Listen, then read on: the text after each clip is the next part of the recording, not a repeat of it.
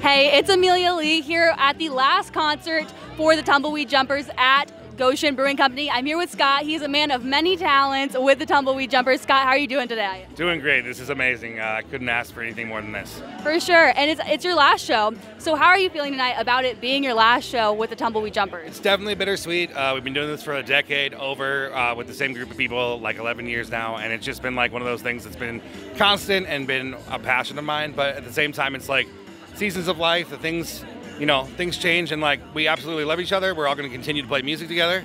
But this is like kind of a final note in a good way. Yeah, for sure. And then what are your plans for the future? You know, this is your last time with the Tumbleweed Jumpers, so what are your plans? I play in two other bands. I play in Jagalchi, which is a post-rock band. We just played here last week, actually.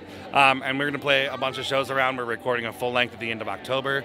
And then I also play in a band called Dad Jokes, which is like a fun-loving ska band from South Bend who plays a show a year for funsies. And then a few of us play in other bands. We have Sanchez Agency, our drummers in that, and a few other people in our band play in other bands. A few of our members are going to go forward in an unnamed secret brass band, like New Orleans style funky kind of stuff. So look for that in the next 6 to 8 months. Yeah, for sure. And it's obviously a very bittersweet time for you guys, you know, the end of an era and everything. So what was your favorite moment, your favorite memory being a part of the Tumbleweed Jumpers?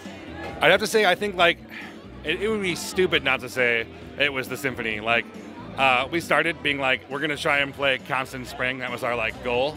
And like that happened in 6 months, and we never knew what our end goal was. And then suddenly we got to play with like an actual symphony orchestra, like orchestrated our songs, and it was just like, okay, that's what we were meant to do, and that was part of it. Like, that's how can we get any cooler than that? So it was a good memory, a good like final stamp on everything. So yeah, that was definitely my favorite.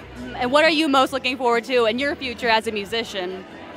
To experiment more with things like in Jagalchi, I played through like a few different guitar pedals and just like really getting into that realm, which I've never really done. And then like my roots as a jazz musician and a horn player, like going with that with our brass band and just like really exploring different avenues. Like that's one thing that we thought about as we moved on, was like, this is amazing, we've done this, maybe we can explore some other things we haven't gotten to yet. So you will continue to play music in the future? Oh yeah, we'll be around. I think nearly all of us will be around, so for sure. Yeah, and then do you have any plans to reunite ever in the future as of right now? You know, there was like a what if a reunion show thing happens, and you know what? Who knows? We're all in Goshen. Could happen. At this point, we're like done with shows, and you know, yeah, we'll see. Sure. Well, thank you so much, Scott. It was Thank you great. so much. Appreciate it. This is amazing. Thank you guys.